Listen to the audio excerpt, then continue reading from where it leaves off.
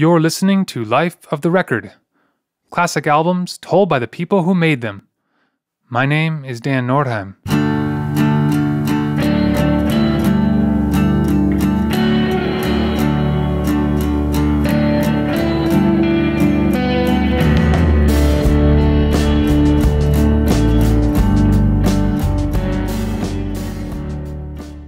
NEU formed in Düsseldorf, Germany in 1971 by Michael Rother and Klaus Dinger.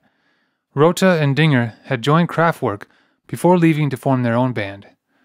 As they began playing as a duo, they booked studio time in Hamburg and asked Conny Plank to produce the sessions. While recording over 4 nights, they ended up with what would become the first NEU album, released in 1972. In this episode, for the 50th anniversary, Michael Rother looks back on how the album came together. This is The Making of NEU.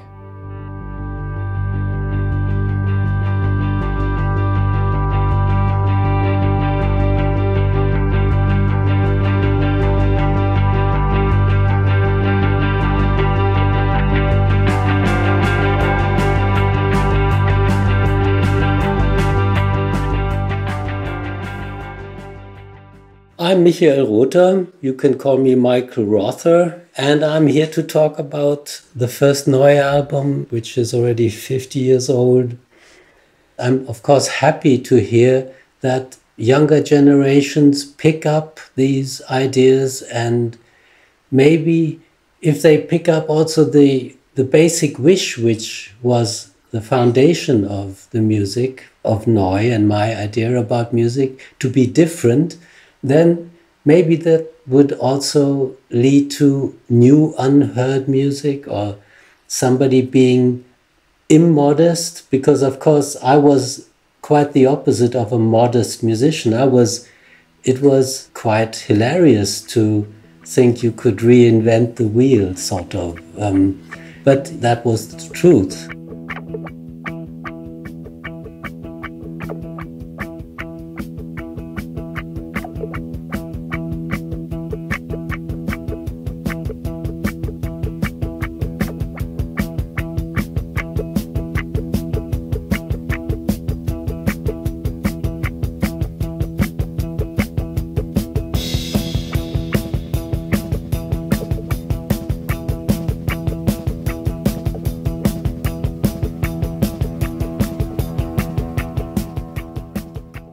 Well, of course, in the beginning when I was 14, 15, 16, and I was listening to the new music that came from Great Britain mostly, and some of the music also from the States, but most of that music, Beatles, Stones, Kings, etc., came from Great Britain, and it was exciting for me. I had a very bad guitar at home, but my mother was so supportive. She endured my endless finger picking around notes, making mistakes probably, and probably making terrible music for several years. And then I joined the band Spirits of Sound. There were 2 people, or 3 people actually for a time, in my class, and they were in this band, and they invited me to join them. And I was the youngest, but because they realized that I was the guy with the melodies, so I became the lead guitar player. And that really filled me with so much joy. It was also a difficult situation. My father died in 1965, and I guess being in a band, sort of an extended family, also supported me. But the music thrilled me totally for several years. My main wish, my only wish, was to sound as close as possible to the originals, so to imitate them as best I could. But that gradually changed. There was not a specific moment when I suddenly thought, I can't go on with this. In the late 60s, of course, turning to an age of 18, 19, reading philosophy and being interested in politics. And so your mind sort of takes on a new view of the world, of your own identity. And I think that was the reason why I realized that I needed to overcome the traditions if I wanted to be able to express my own musical identity, being free from the heroes of the past. And the political backdrop and the sociological changes, the upheavals, student rising, and also terrible things like the Vietnam War, those were topics my friends and I and young students with whom I sometimes met were discussing, and this was clearly in the air. There was so much change in the art field, also in the film world with Wim Wenders, and Fassbinder was there, Herzog, and other film directors from Germany and other countries, which had clearly a new take on filming. So there were inspirations coming from other fields, politics with students, demonstrations, a lot of questioning of authority everywhere. I guess that also influenced me. Later, these changes that were happening in the political, cultural world, political figures I looked up to were Willy Brandt, for instance. He became the German chancellor, I think in '69, and he was the first to look towards the countries of Eastern Europe, trying to establish connections, in the end also asking for forgiveness for the atrocities German soldiers, Nazi soldiers had committed in their countries. This was something I totally supported. Neu, by the way, played for Willy Brandt, in support of Willy Brandt at one event in 1972. So he was a great figure. Maybe you know from history that Willy Brandt knelt at a memorial in Warsaw, a memorial in memory of the victims of Nazi terror. And that was something which enraged the conservatives. Of course, how could a German chancellor kneel somewhere in a foreign country? But I was totally impressed by that. And anyway, all these, this backdrop probably made it quite easy for me to develop this idea of the importance of being individual, of overcoming conservative structures, also in music, and being unique.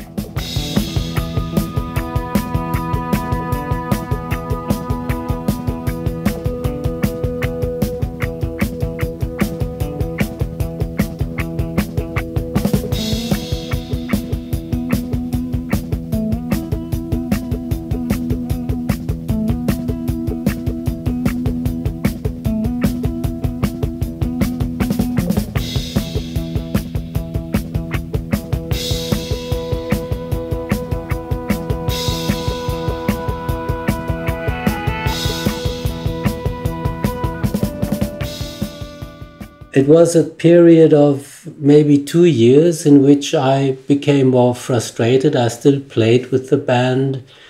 I felt a bit bad because when I finally told them that I would join Kraftwerk and would no longer be able to play with them or didn't want to play with them, the band broke up. But there was no choice for me, really. It was letting go of the past, leaving it behind, the musical heroes of the past behind, while still loving them, but instead the focus was on creating my own music. I already stopped the fast finger movements, for instance. That was already something I had dropped. Being a lead guitarist in the 60s, with heroes like Jeff Beck or Eric Clapton, later Jimi Hendrix. The challenge was to be able to move around the guitar neck with that speed and play many notes. Of course, they are great guitar players, but I stopped my hand and my fingers from fast forward movements and started to instead to focus on individual notes. So that was already the case when I joined Kraftwerk. In early 1971, I was working as a conscientious objector at a mental institute near Düsseldorf. So when some of the other objectors were also demonstrating with me in Düsseldorf, this one guy who was also a guitar player asked me whether I would like to join him because he had an invitation to go to a recording studio, to the studio of a band called Kraftwerk in Düsseldorf. I had never heard of Kraftwerk and thought the name was rather silly, I must say. But after contemplating for a few moments, I luckily decided to join him. And so I ended up in the Kraftwerk studio where Florian Schneider and Klaus Dinger were sitting on a sofa. But Ralf Hütter was playing organ and he was accompanied by a drummer, Charlie Weiss. And I thought that sounded interesting. So at some point I picked up a bass guitar, and just started jamming with Ralf. I very much enjoyed that experience because back then in 1971, I was very alone. There was no one in my sight who had any similar hopes, aspirations. And so it was the lucky circumstance that I did join this fellow musician and went to the Kraftwerk studio where I met Klaus Dinger, Florian Schneider, Ralf Hütter, and found that I was definitely not alone. There were a few, not many, but these musicians at least were on a similar path. I wouldn't say identical, but of course each one of us has had their own specific ideas where they wanted to go take the music, but I could relate to them, and that was the beginning where suddenly everything made sense and I could start creating music that was Central European basically and free from blues and had some kind of musical background that had to do with the traditions of my family, of our families, and it was very easy for me to communicate musically with Ralf Hütter. And I think everyone, actually I know that everyone in the room realized that there was a real understanding, common understanding in the air.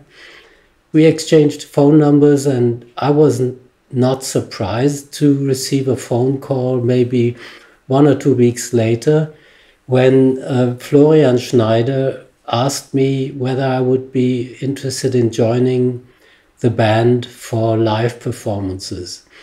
And that's when the story really took off.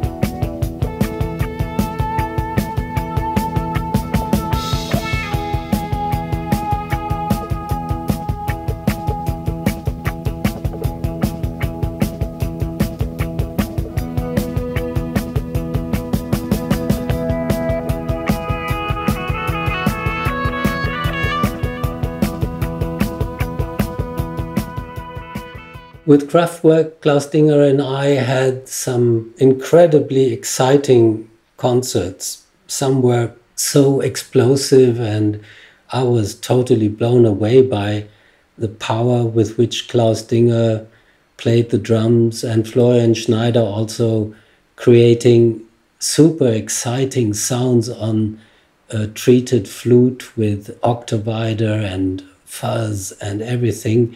So it was a very primitive, simple music, very dynamic.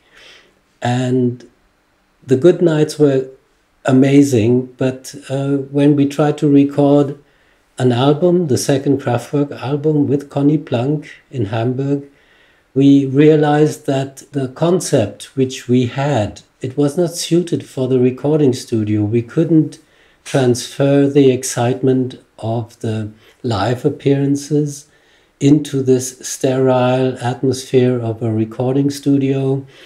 So after recording maybe 25 minutes, I think that's what we got on tape, we gave up.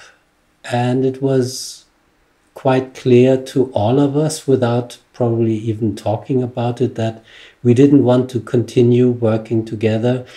The problem was that both Klaus and especially Florian Schneider were very spiky characters with some issues going on, which made them at sometimes rather nasty.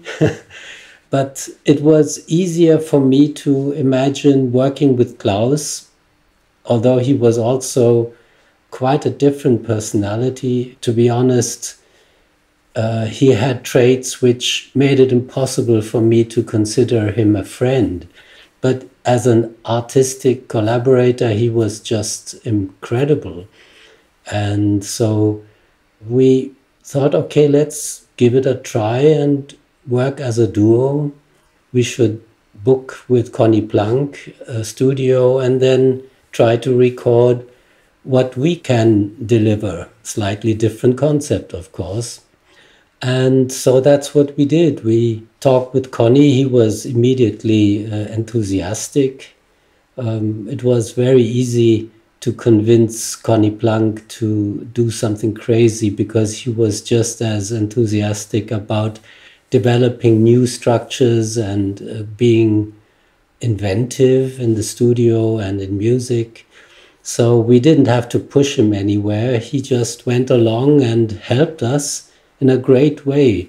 Neither Klaus Dinger nor I had any experience, especially me. That was the first time I really was in a recording studio. Apart from one recording with Spirits of Sound, but that doesn't really count. Klaus Dinger and I were very careful and wanted to avoid any influence or power of say by a record company. And therefore we thought about how much money we could put up and scratch together the money to book the recording studio with the help of Conny Plank, who put an equal share. I mean, we were very optimistic, really. We could only afford 4 nights. That was all we had, all the money we had for the 4 nights. And we worked at night because the rates at night were cheaper than during the daytime. Although I must say I hate working all night long. If I look back at the situation, I don't know how lucky we were that it was possible to record what ended up on the first NEU album in such a short time.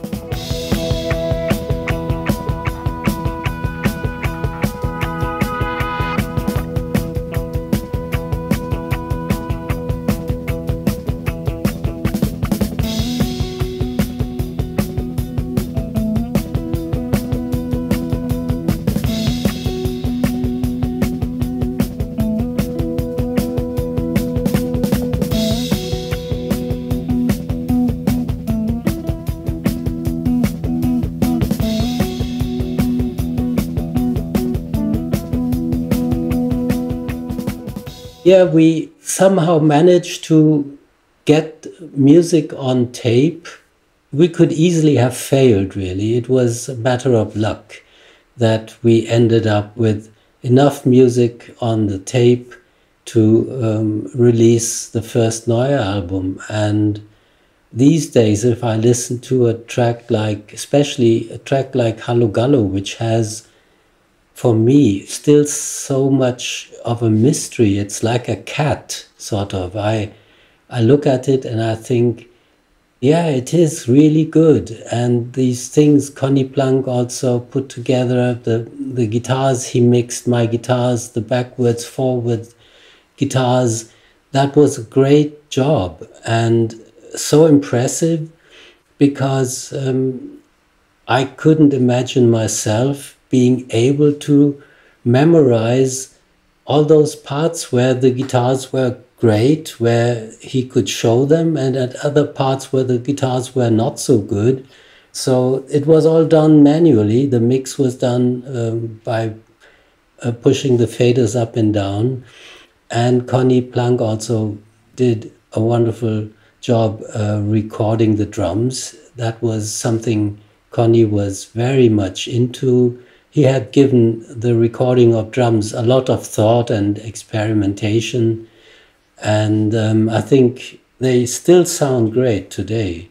We always went together into the recording room to record the basic tracks. So Klaus played drums, I played guitar on Hallo Gallo. And so that was the foundation, the basic elements. More than 10 minutes in the case of Hallo Gallo, I think nearly 11 minutes. And then the next step was to decide what to do, because we didn't have a clear, precise plan of the elements that would go on top of these basic recordings. It was clear that I would play guitar and that I would try to create something that we used to call clouds, like melodies that change color in the sky while the motoric, I should not even use that word, but the car or the vehicle you're riding on moves along the highway to a distant point or maybe even the horizon. And a lot of that was, of course, everything happened on the spot. And there were some lucky circumstances. For instance, when I recorded the first overdub, I had a wonderful feedback. I had Altec Lensing loudspeakers, my own guitar box I brought along, and with fuzz and wah and this feedback, I was able to play the long syrupy notes that weave through the air. And Klaus played this kind of rhythmic clack, clack, and clack, clack, clack. Very interesting, also with wah pedal. In the case of Hallo Gallo, this quacken, quacken guitar was very important. It still is very important and gives some propulsive element. And then I recorded more melodies forwards, and then Conny turned the tape around and I played more melodies. I was, of course, inspired by the sound of the music running backwards, something that always interests me. I love backwards sounding music and also slowed down music. So this was great. I was in the recording room. I was surprised by this and, of course, very happy to hear the music like that. And when Conny Plank turned the tape back into the right direction, suddenly you had these backwards guitars mixing with the forward melodies. And the next step was, which I already described, the magic, the incredible talent of Conny Plank to memorize the good parts or the right parts where the guitars would meet in the sky. Well, it's just a picture, but I feel the melodies flying around somewhere above my head, and it's magic.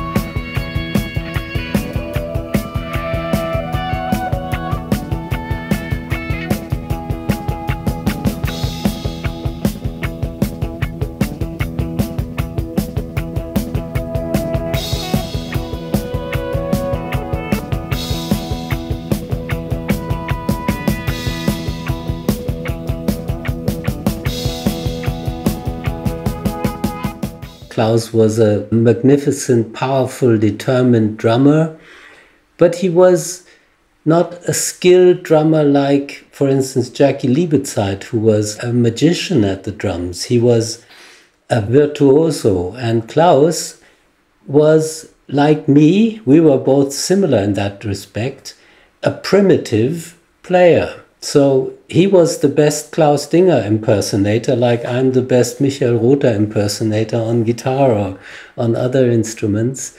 And it was only very clear from the first moment when I did rehearsals with Kraftwerk that his powerful drumming style enabled magnificent rides.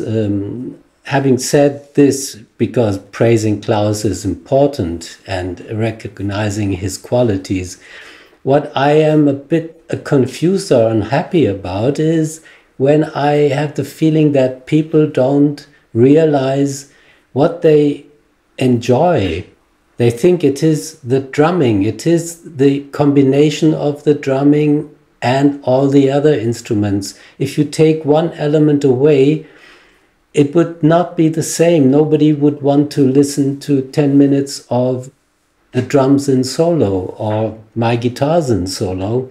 So really the meaning of the music comes together only in the combination of all the elements we played on all the instruments. So I don't know, it's clear to me, although it's sometimes difficult to imagine how non-musicians hear music, but it is clear that the drums as a sound source are the easiest to identify probably for the audience. So you can hear this is a snare drum and that's a cymbal crashing and so on.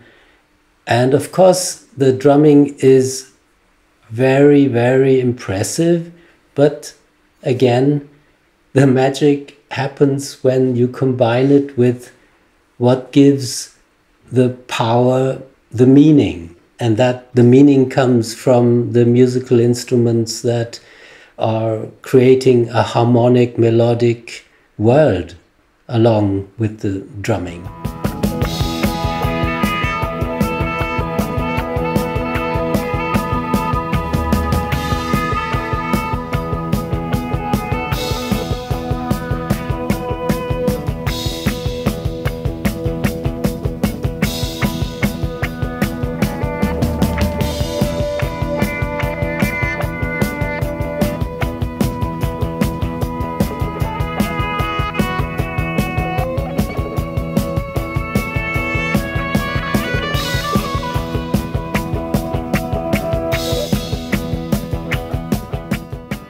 If you imagine just one element missing in a track like Hallo Gallo, the whole thing could have easily fallen apart. It is a very dynamic song, but also it has this frailty. And I don't know really how this was possible, this beauty and this frailty. And like I said, even today, I'm confused and surprised and of course thankful for Conny Plank for organizing those sounds in that beautiful way. Everything could have also failed because of the lack of time. So actually that is something I even try to do today, although I have all the time in the world nowadays with my own recording studio and of course with computers, endless hours of recording possible, and if I don't finish the song today, I will do it tomorrow or next year. But back then, everything had to be done so quickly. There was not any time really to contemplate and to fuss about details. So it was like creating something on the run.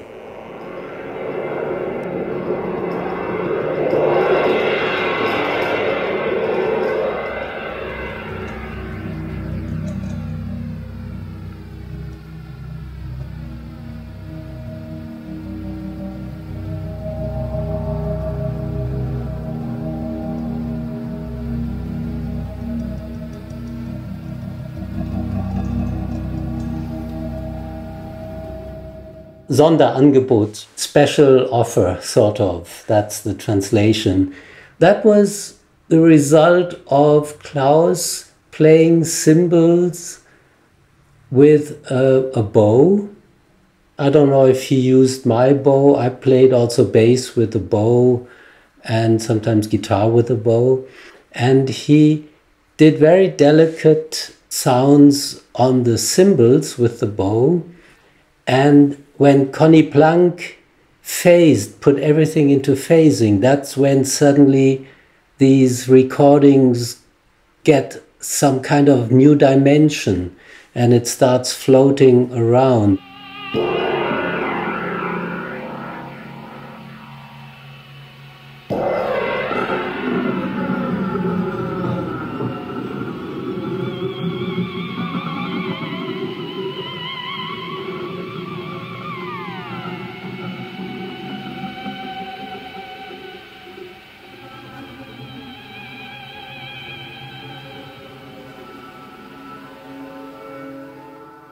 Actually, I'm not so sure really how I played that. I didn't have an e-bow at the time. So maybe it was just a guitar with a volume pedal, which I like to use also on other tracks. But maybe thinking about it now, I think I used a bottle to play that melody on Sonderangebot. Yeah, that was, I didn't have a proper slide finger, a glass tube or something like that at the time. So I used a bottle which contained a fluid for the cleaning of the guitar. Yeah, there was no real plan. So unfortunately, I cannot recall the order in which we approached the songs. Maybe we recorded the basic tracks on several songs and then picked one to continue, and then maybe Klaus went into the studio and did the bowed cymbals. It wasn't so much the idea of, oh, we have to have another 4 minutes. It was something that we enjoyed doing. So also the other tracks, apart from the main three elements, Weissensee, Negativland and Hallo Gallo, they were also essential for the feeling of the album.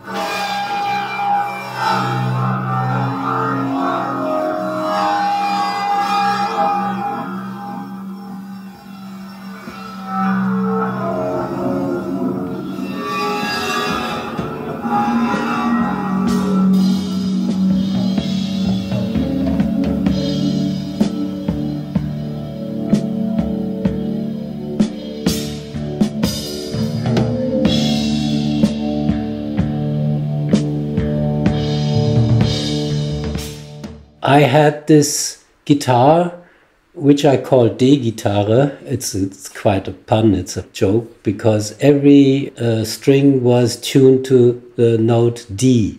And I played it with a bottle, bam, bam, bam, I hit it. The strings were slightly higher. And this, together with a bowed bass, I think, created a drone, which is still interesting for me. The drone hasn't gone away. And the melody I actually had already in my mind before we met in Hamburg for the recordings. And Klaus played wonderful drums on Weissensee. He was a drummer, that's very important, of course, who at the same time while playing drums had his eyesight on the whole musical picture. So he was not a drummer who was only bothered about getting his drums in a perfect way, but thinking how this certain fill or stop, whatever, would help shape the sound, the song. And the melody is, of course, deceptively, if you will, simple, innocent and peaceful, which is not deceptive. It is meant that way.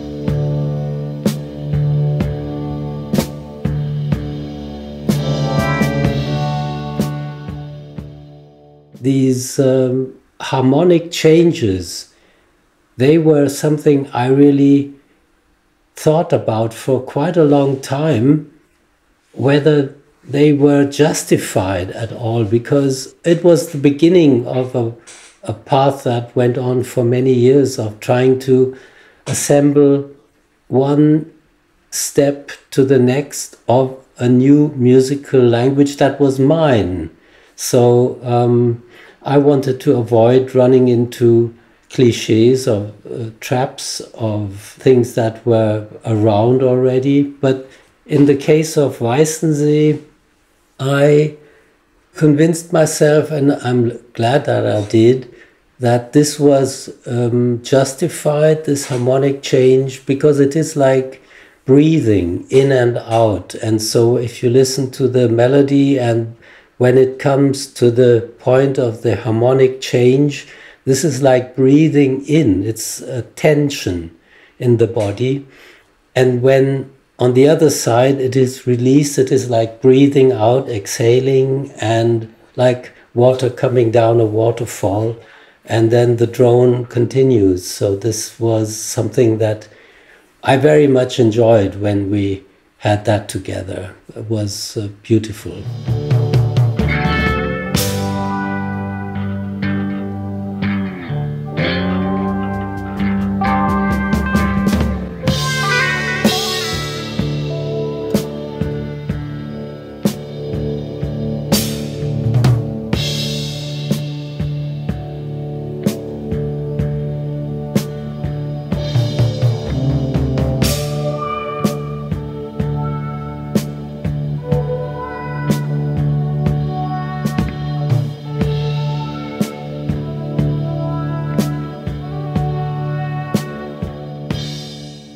Like breathing in, and then at the end of the other side, that's when it goes back to D. Sorry, you see, I'm still a primitive musician. I can't give you the proper expressions, which there are, of course, proper words for that movement from D to G, but it's it's all in my mind. The movement on the slide ring or slide on the bottle was not meant to sound like blues, but there is, of course, some similarity if you move up strings with a bottle or a slide finger. That is how it sounds. But yeah, it was just one simple step up, and then the release of the tension, and the melodies also, they are in that moment like a slightly confusing waterfall, like when things just bubble along, and then the song, the drone calms down and it continues on the main forward movement.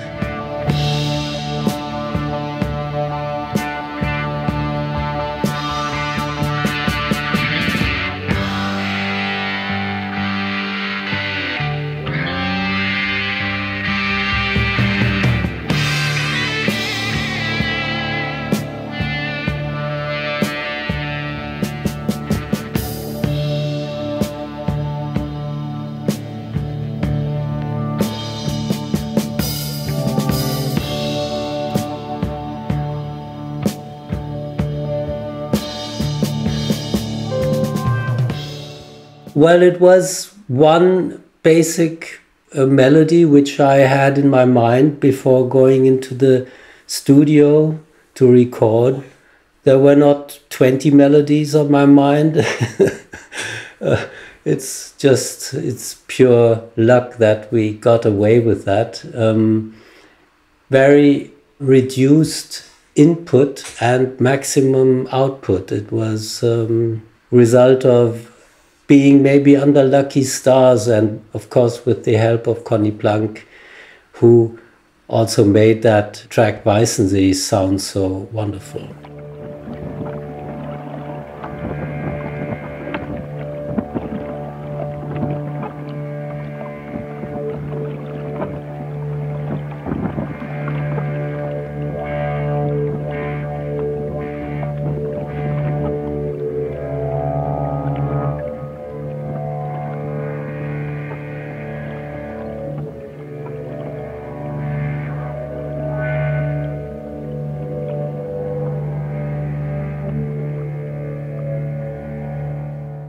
Klaus Dinger was on a holiday trip with his girlfriend, and he just recorded rowing in a boat on a lake in Norway, I think it was. So this was, like the title also indicates, im Glück, sort of being happy.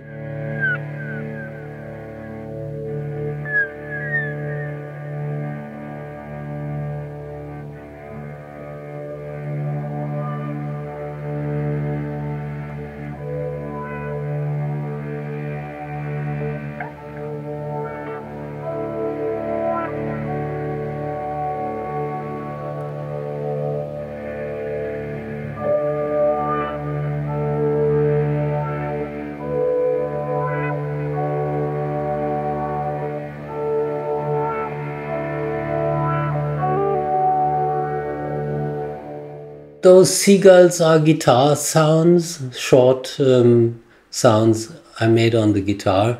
But the main element is, of course, the field recording, and the negative land element that follows was, I guess, for Klaus especially, the expression of his deep frustration when the parents of his girlfriend decided to move back to Norway, and they were not very happy about the relationship between Klaus and their daughter.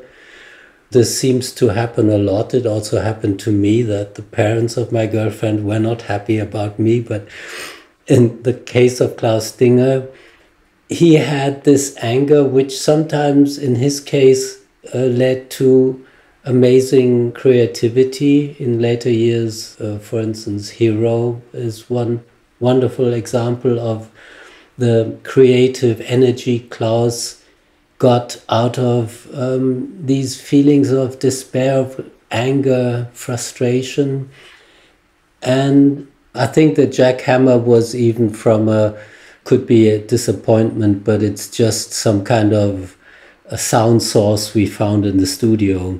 It was the disruption. I think it was included, no, I don't think, I know it was included to disrupt the harmony of Im Glück, the peaceful, joyful boat ride Klaus shared with his girlfriend. And suddenly the disruption of this joy.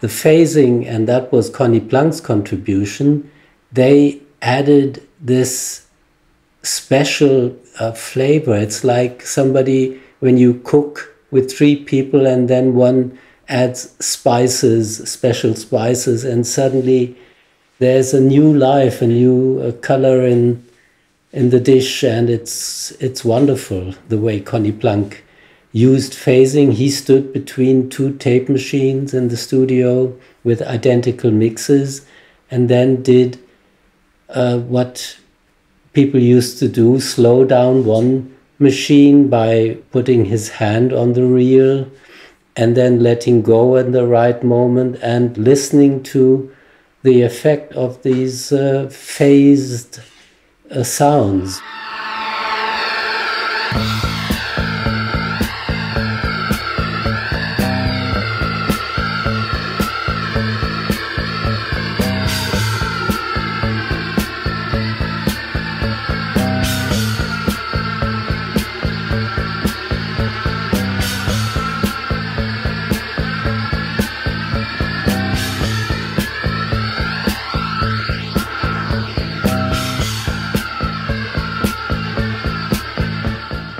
I played bass on Negative Land. Everything Klaus played was sort of played like a drum. So he played a Japan banjo. Also in the case of Negative Land, you see the marvelous work of Conny Plank, who phase the Japan banjo, which in itself is all good and fine. He played it very rhythmically and interesting, quite slightly dissonant.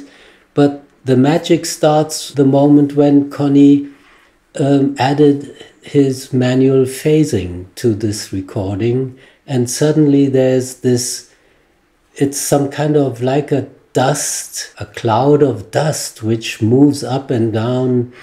I don't know, just thinking of Stranger Things, something like that, you know, the series.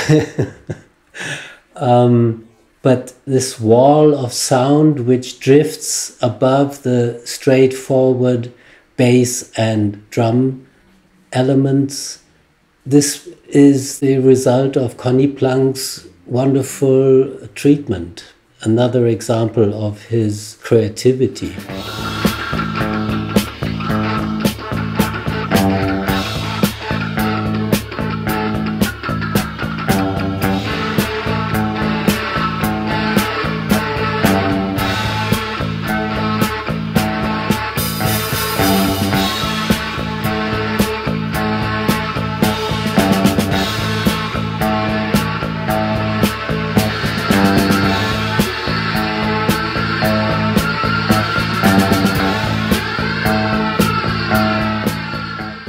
Yeah, I hate to say this, but Klaus uttered some claims which I cannot support, and maybe my memory was a bit different than that of Klaus. He cannot, of course, he's no longer around, so he cannot disagree or contradict me. If Klaus claims that it was his Japan banjo which made movement, maybe he's right, he was right, but maybe it was slightly different.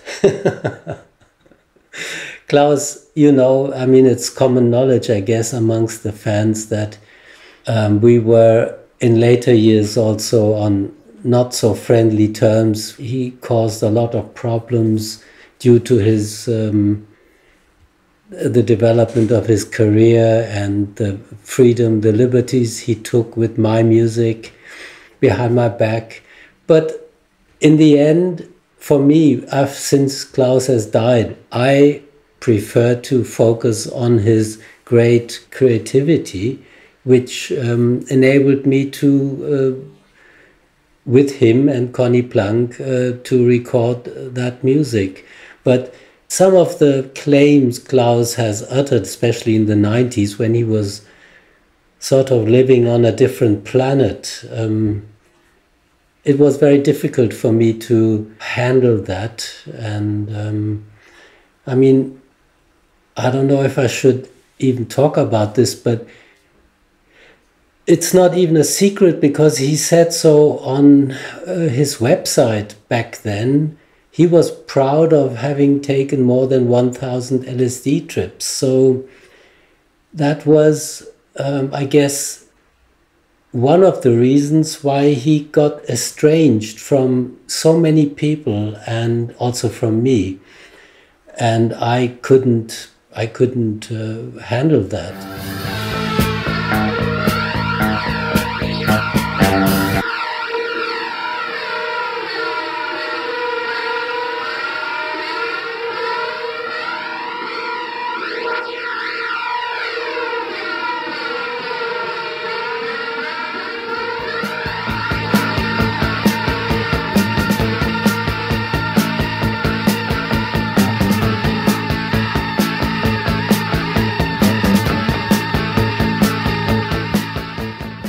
We spent 10 years struggling to find an agreement about the NEU re-releases, and we were again very fortunate when somebody appeared on the scene, somebody nobody would have expected. I don't know if he's so famous in the States, but Herbert Grönemeyer is a German musician. He was also famous for his acting in films like Das Boot, this famous U-boat film.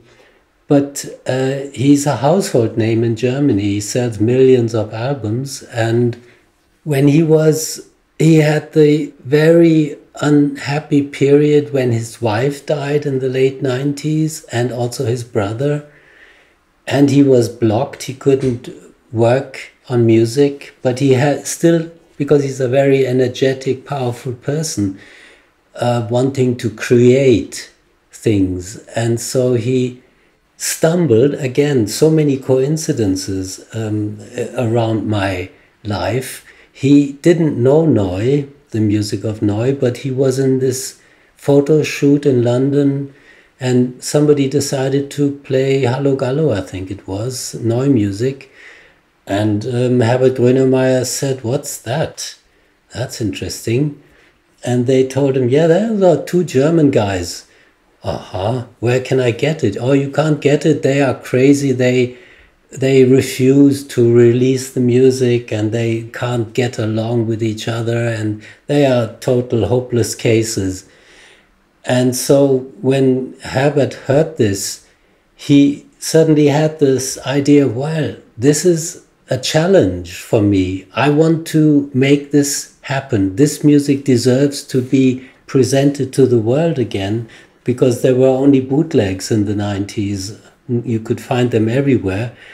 And so Herbert set out on this mission to convince, especially Klaus. I didn't need convincing because I was always willing to release the music, but Klaus distrusted people. He thought everyone was there to rip him off.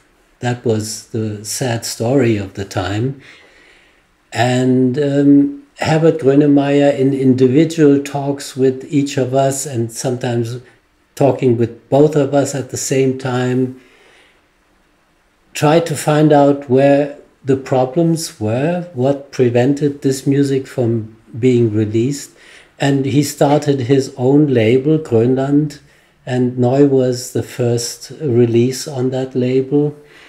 He managed to convince Klaus, and I don't know, I will forever be thankful for Herbert Grönemeyer for his contribution to help Neu being presented to younger audiences, you know, not only 30 years later, but 50 years later, it's still on Grönland Records, and it's amazing. But I already mentioned the effect of lucky circumstances, and that was one of the major elements also in our career.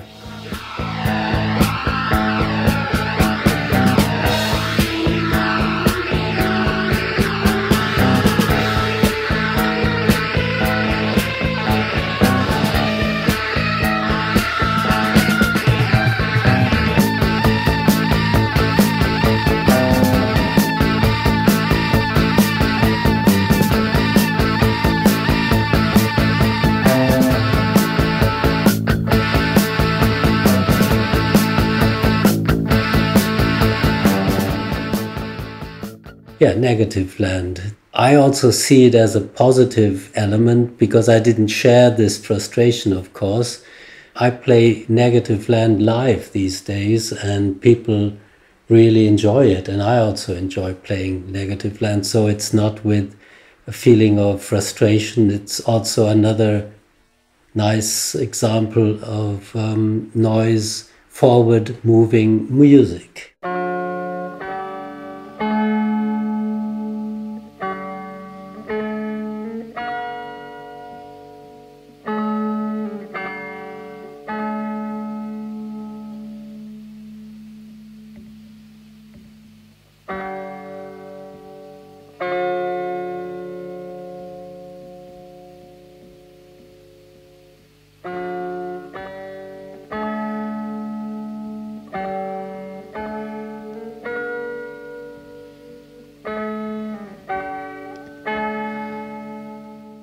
I think I only played the drone on that.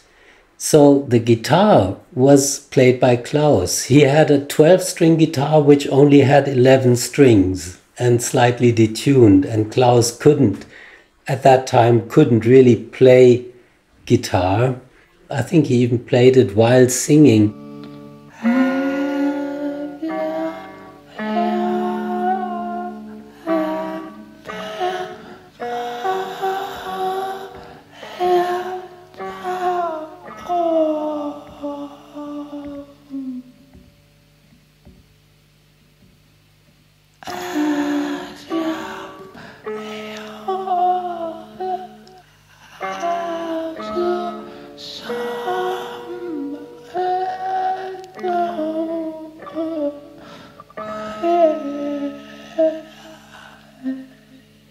this is another example which I think is beautiful, the way he transforms his sadness. It's another example of his sadness about the loss of his girlfriend, and his voice breaks and the guitar sounds helpless, sort of. And many people have problems with the track, but it is, for me, it is a very honest artistic expression of Klaus. And it's great that that track ended up on at the end of NEU 1.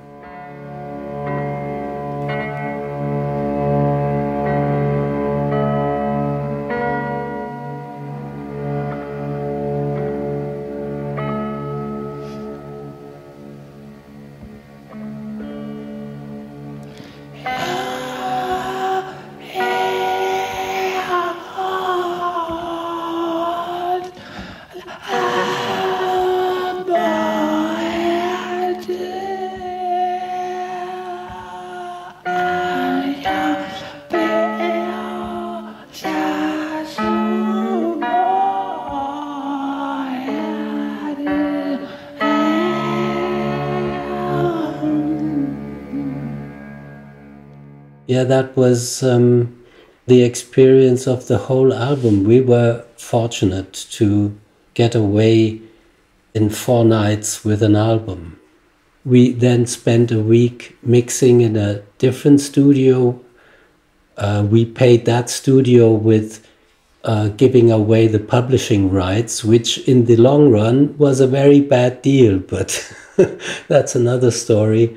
When we were in the studio and we listened at the end of the sessions to what we had, I think I was quite happy, but nothing compares to coming home with a tape and playing the first NEU album to my family, to my mother, my brother, and my girlfriend, and seeing them being just as happy as I was, and it sounded great on the home stereo. And this was one of those moments which I will not forget, because the studio situation with all the pressure and the time and the clock, studio clock running forward, counting down the last seconds, minutes of like the Johnny Cash 7 minutes to go.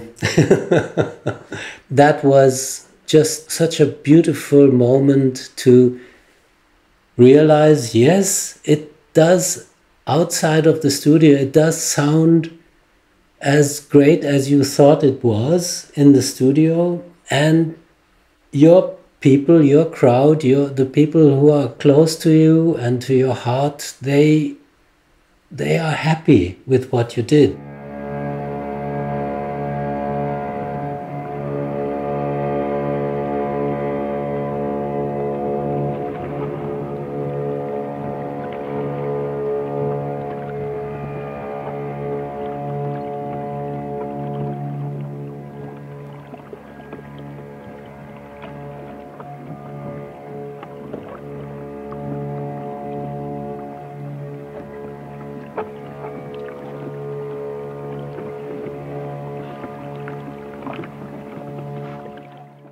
Yeah, well, it really feels a bit unreal to talk about a span of 50 years, going back to 1972 and the recording and release of the NEU album.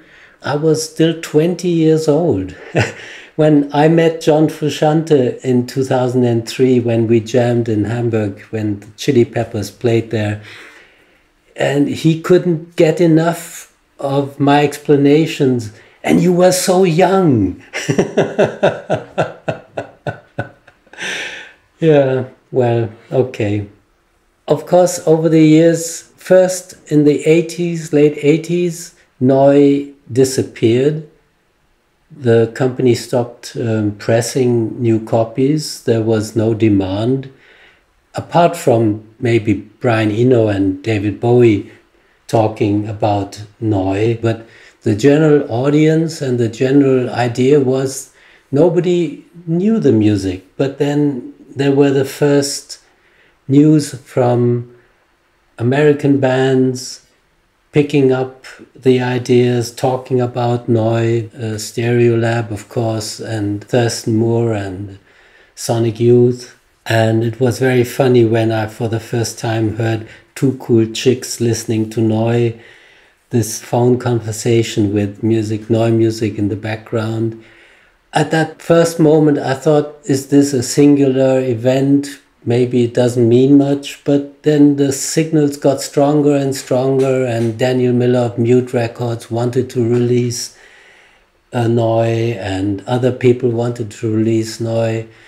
And so when finally the NEU albums were re-released in 2001 all over the world, it was amazing to see the reception, the comments we got from David Bowie, from Tom York, from many musicians. And it's wonderful now to see with the NEU box set and the contributions of these bands and musicians that they take inspirations from the music Klaus Dinger and I did.